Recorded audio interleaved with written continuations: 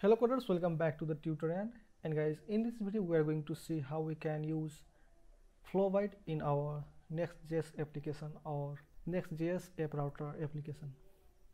So guys, if you don't know about the Flowbite is an open source UI library which provides us amazing, beautiful and elegant components to use in our projects. With the Flowbite components we can create a beautiful website without having to design our own components. So for example, you can get these components, accordion, and guys, the most used components are like navbar. You can see here a full-fledged navbar which you can directly import in your project and use it. So guys, this type of component you can use from the Flowbite, and you can use these components in any type of project like React.js, Next.js, Vue, Next, Svelte and Angular. But in this video we are going to see how we can use this in our Next.js application. So for that it has a separate library that is called flowbite-react, which you can find on this domain flowbite-react.com. And guys, here you can see you can use this specific package that is called React Flowbite-react in your Next.js, Remix, Astro, Gatsby and many other frameworks or libraries. But for now let's focus on the Next.js. And guys, to use Flowbite in the Next.js, we can either use it in our existing projects or we can create a new React or Next.js project with the help of flowbite-react command. With this command you can create a new project that is going to clone the template with the React or Next.js or any type of projects from this list. So guys, if you run this command, then it is going to show us some options and we can interactively choose what type of project we want to create. And if you directly want to create the Next.js application, then you can pass these options. So for now let's just use this command and try to create a Next.js application with the Flowbite already set up in it. I'm going to create this with the help of code sandbox. And guys, here in the terminal I'm going to paste that command, that is npm create flowbite-react @latest. If you are using yarn or pnpm or bound, you can use these respectively. And now I'm going to press enter. So now here I'm going to type my project name and I'm going to call it Nextjs Flowbite. And now from this list I can choose what type of project I'm going to create. And guys, you can navigate with the up and down arrow keys on your keyboard. So for now let's just select the Next.js and press enter. And now it is asking me to create a Git repository inside this project. For now I'm going to select no. And guys, now here you can see it has already cloned our Next.js application with the Flowbite already set up in it. Now you can navigate to the project by writing cd Nextjs Flowbite, and now just type npm install to install all the required libraries and dependencies. We are all done. Now we can use the Flowbite components inside our application. But for now let's run the project.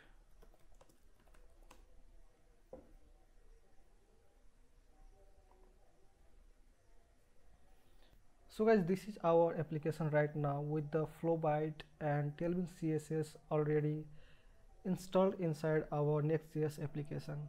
So if you see these configurations in the tailwind.config.js, and you can see the Tailwind has been already configured in that. So you can see here the plugin has been added and the Flowbite source paths have been added. Earlier, if you wanted to add the source path of Flowbite components, then you had to manually write the path, but now you can use this function from the Flowbite to directly add the path of Flowbite components from the node modules. So now as we have already configured Flowbite in our Next.js application, let's add some components from the Flowbite. So for example, let's try to add this card component. So this is a basic card, and we can edit with the help of this card component from the flowbite-react. So if you go to our project, then you can see this is the home page, and there are already some code written here, and you can see the dark theme toggle button has been already imported from the flowbite-react and used inside our project. Here I'm not going to change anything, just import the card component from the flowbite-react, and now we can just write card component here, and we can pass the child components like this heading tag and paragraph tag. So let's just copy the code from here, replace it, and now you can see there is a beautiful simple card shown in our application. And guys, this is how you can create a new project with the Tailwind CSS and Flowbite and use the Flowbite components. And guys, if you want to use the Tailwind CSS in your existing projects, then you can come to this section, integration, and go to the Nextjs, and you can see here different methods to use the Tailwind CSS and Flowbite inside your Nextjs application. And even if you have existing Nextjs project, then you can use Tailwind CSS and Flowbite inside that by following this tutorial. For now, let's try to use another components from the Flowbite. So for example, let's try to use the navbar. So this is the navbar, and in the source code you can see the navbar component imported from the flowbite-react, and with the navbar you can use the compound components like navbar.brand and navbar.link and navbar.collapse to show the collapsible menus. So let's try to just copy this from here, paste it in our application. I'm going to create a new component inside my folder components, and I'm going to write navbar.tsx,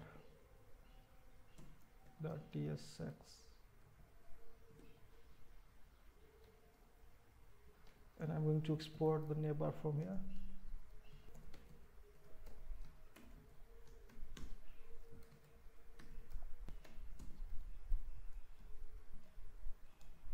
And we have to import the navbar from the flowbite-react.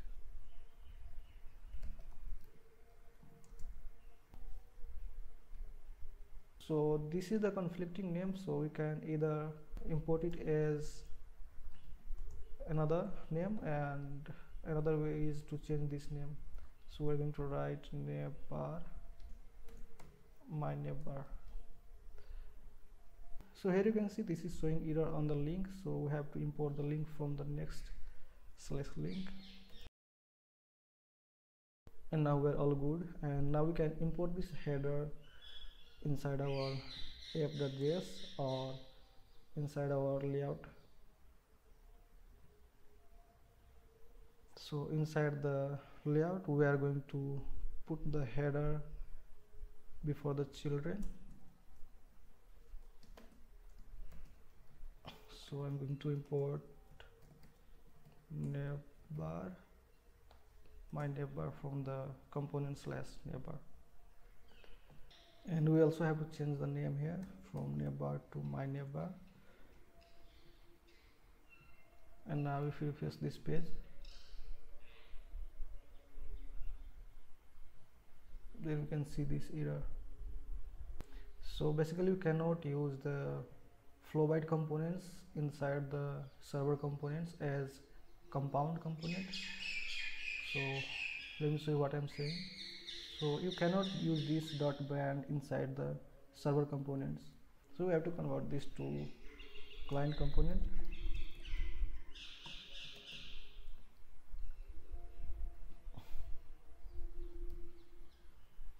And now you can see the beautiful navbar inside our application.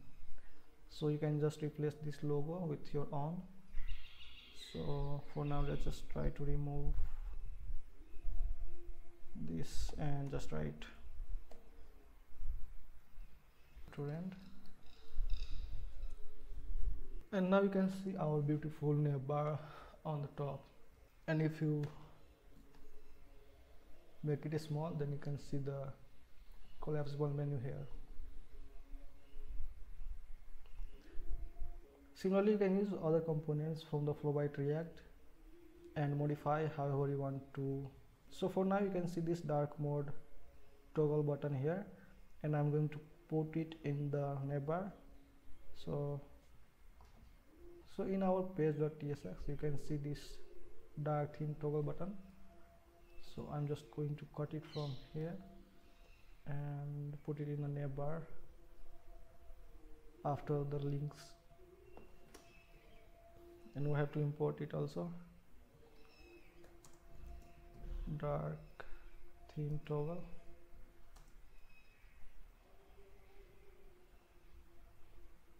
and now you can see this in our navbar. Similarly, you can use these button components, and you can see the types of button you can show. So basically these are the types of buttons you can show. These are warning, failure, success, light, dark, gray, and these are the color schemes. So for example, this is the simple background color, and this is the gradient monochrome colors, and these are the gradient double tune. So and these are the outline buttons. So for example, let's try to use this outline, and for that we just import the button component from the flowbite-react. So in our page.tsx, we can just import button, and we don't need this now here, so remove this. And now we can just write a button below the card. So and inside this button I'm going to write say hello, and now you can use the variants of this button. So you can see this button here, and now we can just customize with the help of these props. So we can use these two props in the combination to show these gradients and outline button, and if you use one of them, then let's see what happens. So outlined, and let's see the button. So you can see this is the outline. Now we can also combine the gradient double tone. The color names are in this format, like purple to blue. So you have to put the two color name inside one value, that is going to be the starting color and ending color. So just put it like this, purple to blue.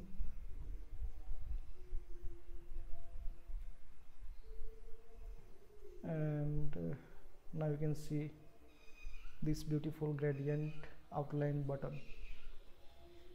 You can use whatever component you want and style it however you want. For example, this is spinner.